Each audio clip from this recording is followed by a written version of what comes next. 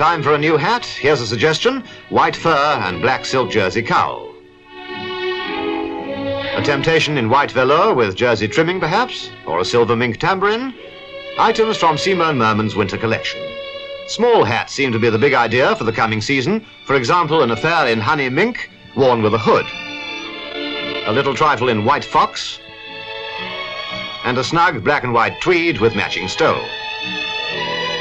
If she wants to be different, here's a white satin pineapple, a juicy morsel, you might say. Hats are going high. This is a doge in wild mink with a gold chain. Another high hat, a pagoda, mostly made of white satin. A silk tambourine with a hood in green and black tulle.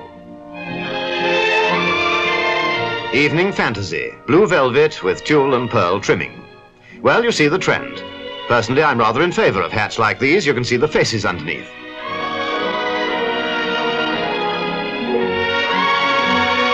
Now to the Watch and Jewellery Trade Fair in London. A solid gold lighter, 85 guineas. The clock lighter's cheaper, but she's wearing 6,000 quids worth of jewellery.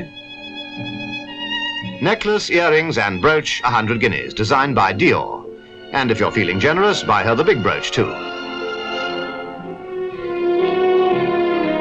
A ring with a mirror, reflecting beauty and an aid to makeup.